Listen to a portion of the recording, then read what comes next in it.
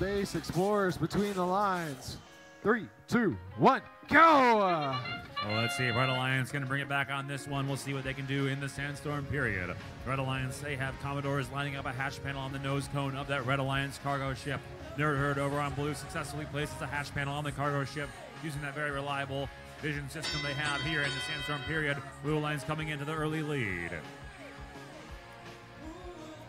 We have already Prometheus on blue. They're making their way into a defensive position. And Falcon, Spartabots on the Blue Alliance. Spartabots making their way over towards the far side. Rocket for the Blue Alliance. Spartabots placing that hatch panel for 2 points on the Blue Alliance side. On the red, we have CPR. They've got cargo in their machine. They're going to line it up on the Red Alliance cargo ship. They scored 1. They scored 2 so far in that Red Alliance cargo ship. 4 pieces scored so far, actually, in that cargo ship. It looks like CPR is going to go for some more. CPR now switching over to hatch panels, placing 1 on that Red Alliance cargo ship so far. On the blue side, Nerd Herd is working on the second hatch panel for the lower level of that Blue Alliance rocket, getting some defense from the Commodores. Commodores moving over now, going to defend against Spartabots on blue. Spartabots has 2 pieces of hatch panel on that Blue Alliance rocket ship, and they're trying to get some cargo placed, but that defense from the Commodores preventing them from getting in there. Commodores push them around, but it looks like Spartabot's going to swung around and scored in the nose cone of the cargo ship instead. Now here comes Nerd Herd on blue. They've got 2 hatch panels in place, but that piece of cargo wasn't able to score in that Blue Alliance rocket. Blue Alliance is still leading as we approach T-minus 60 seconds until liftoff.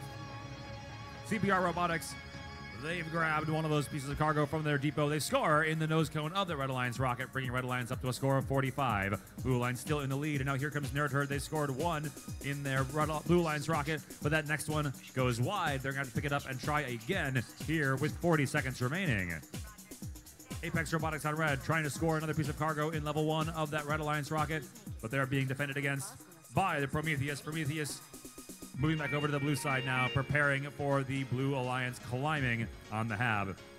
There's 3 more points successfully scored now by Apex Robotics as we approach T-minus 20 seconds until liftoff. Looks like Apex Robotics trying to line up for a level 3 climb, but now they've gotten stuck on that Hab platform.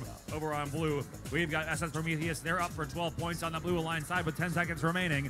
Let's see if 69-19 on red. Commodore is trying to get up to level 2, but they're not quite up there yet. There's 5 seconds remaining. There we go. We have CPR. They're making it up. That should be 12 points for Red Alliance. Just as time expires, they're joined by Spartabots on the Blue Alliance side, getting to level 1 just as we reach the end of semifinal number 4.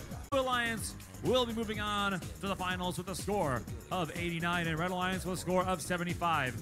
It's some good matches here between our 6th and 7th seeded alliances. Number 6 will move on to the finals, but I do want to hear one more round of applause for our 7th seeded alliance. Let's hear it for